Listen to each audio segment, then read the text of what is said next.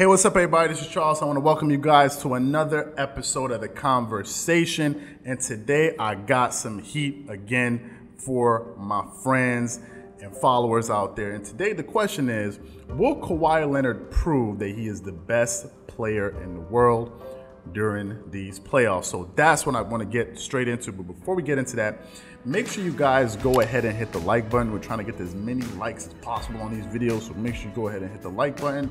And if you haven't subscribed to the channel, make sure you go ahead and hit the subscribe button and hit the notification bell to be notified whenever we drop our content, so you don't miss it and you're not watching videos late and you're not commenting late and people are coming at you in the comment section saying, bro, you mad late, son. So make sure you guys go ahead and do that.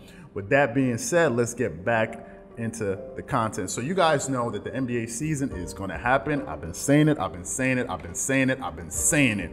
And finally it's going to happen, I think, towards the end of July.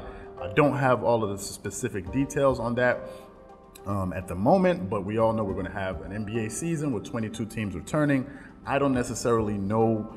I haven't spent too much time going through the mental gymnastics of how they're going to do that logistically in the 22 teams and all that stuff. I've heard it a few times, but I haven't sat down and really ingested all of it to really understand what it's about. But nevertheless, we're going to have an NBA season. We're going to have a conventional 8-team in each conference playoff format, 1 versus the 8, and so on and so forth. So I think it's going to be really neat to see. Granted, they're going to be 8 regular season games. I think those games are just going to be maybe for teams trying to get some seeding, the bottom 6 or 5, 6, 7, 8 seeds, 9 seeds, trying to understand where they're going to end up towards the end of the regular season. And I think it's going to also be a great way for the players to get their legs under them. We also know they're going to have a training camp. Now, if NBA games are supposed to kick off at the end of July, I'm not necessarily sure when we're going to have training camp, but I think training camp should be happening anytime soon within the next few weeks or so, because we're in June right now, so I'm assuming training camp will start kicking off pretty soon, and they're probably going to give them 2 to 3 weeks in training camp just to get teams reacclimated, the players reacclimated back into the system, and get them geared up to get ready to complete the regular season and go into the playoffs. Now, we're all aware that the season is going to have about 10 less games this season. I think most of the teams have played 62 games. And the reason why that is, the NBA needs to hit the magic number of 70 to secure the TV deal. So that's the reason why they're playing 8 games, because I think they've played 62 games thus far. So when they get to 70, that's when the TV deal kicks in and they're going to make their money. So that's going to be pretty good to see them be able to pull that off. Now, back to the original question, is Kawhi Leonard going to prove that he's the best player in the world? Now, let me just say this, all right? All of you guys know that Kawhi Leonard is my favorite basketball player. Now, my favorite basketball player of all time is Kobe Bryant, and Kawhi Leonard seems to remind me of Kobe. He's not the same thing. I don't think he's as good as Kobe, but he reminds me of Kobe Bryant. So that's the reason why I kind of gravitated towards him. And also seeing the fact that Kobe sort of brought him under his wings and really started to mentor him, I think it's pretty cool. So if Kobe, gives him the stamp of approval, I give him the stamp of approval too. That's just the way it works. So that's the reason why I like Kawhi Leonard. Now, Kawhi Leonard has only been playing for 8 years in his career. He hasn't been playing for that many years, but he's been able to accomplish quite a bit in such a short period of time. And he's one of those people that you would sort of consider a late bloomer. Nevertheless, the dude is a 2-time NBA champion. He's won 2 Finals MVP awards in 2014 and just recently, 2019. He's a 4-time All-Star. He's been an All-Star Game MVP winner. He's been on 3 All-NBA teams. He's been on he's been a 2-time Defensive Player of the Year award winner. He's been on 5 All-NBA teams and 3 All-First NBA teams.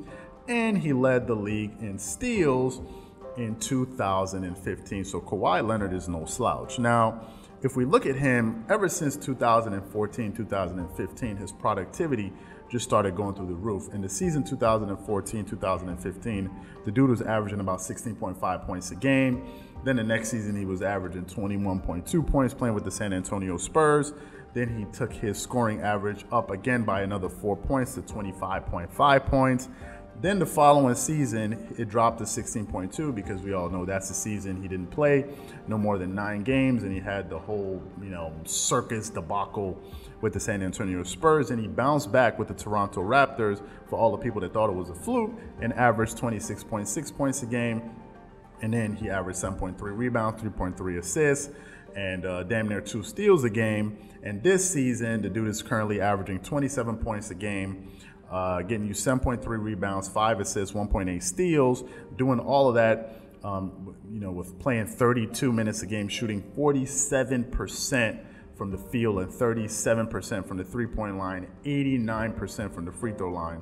So Kawhi Leonard is extremely efficient. Now, his team, the Clippers, are one of the top teams in the NBA when it comes to scoring. They're number 4, scoring 116 points a game. Incidentally, they're also one of the top rebounding teams in the league, being the number 3 team in rebounds, averaging 48 rebounds a game. So I think rebounds is definitely an important stat when you're looking at winning the NBA title. Now, currently, if we're looking at the standings just in the Western Conference, because they're going to have to go through, obviously, the Western Conference to make it to the NBA Finals. So we're just going to focus on the Western Conference for now.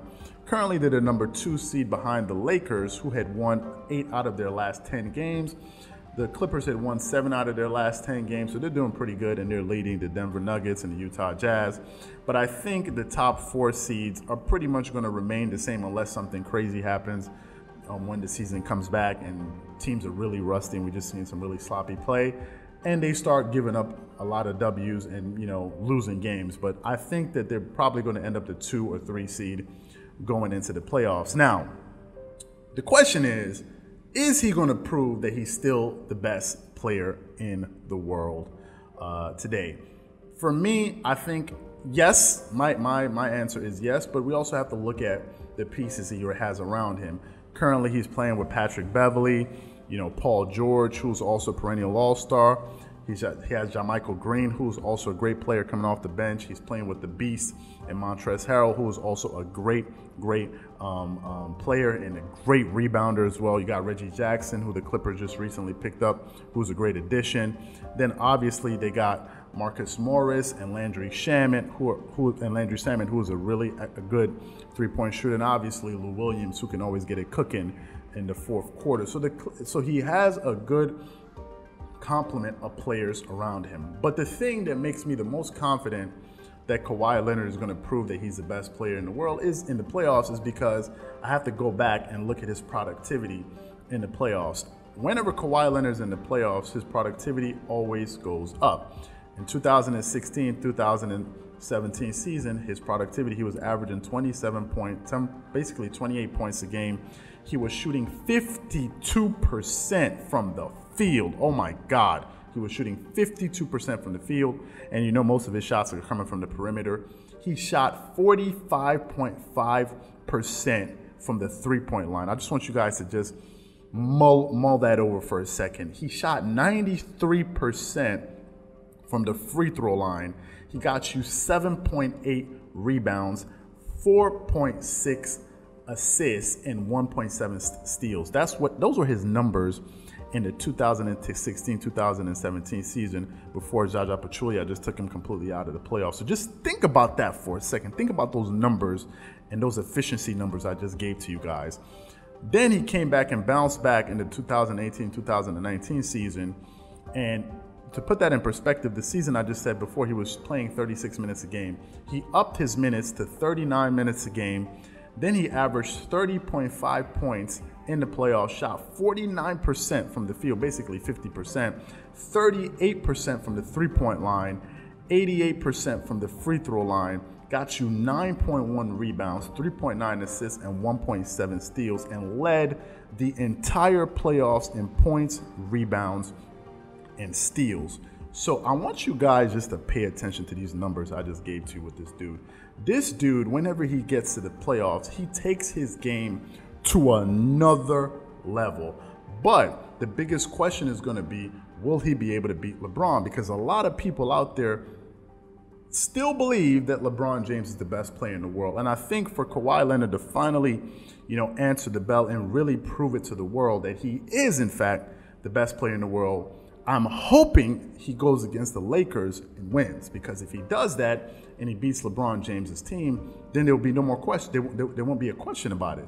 You can't even say Kevin Durant, because then you're just moving the goalposts. So I think he's going to prove that he's the best player in the world these playoffs. And I could be wrong, but I'm willing to pick a side. And the side I'm deciding to go with is that I think Kawhi Leonard is going to be the best player in the world by the end of these playoffs. So what I want to know from you guys is, do you agree with me? Do you think that Kawhi Leonard is going to prove that he's the best player in the world? Or do you think LeBron or someone else is going to establish themselves as the best player in the world? Whatever you guys think, please leave your thoughts and comments in the comment section below. Again, if you enjoyed the video, make sure you hit the like button and hit the subscribe button and hit the notification bell to be notified when all our content comes out. Once again, this is Charles here from Dreamerspro. Wishing you guys an amazing day. Peace.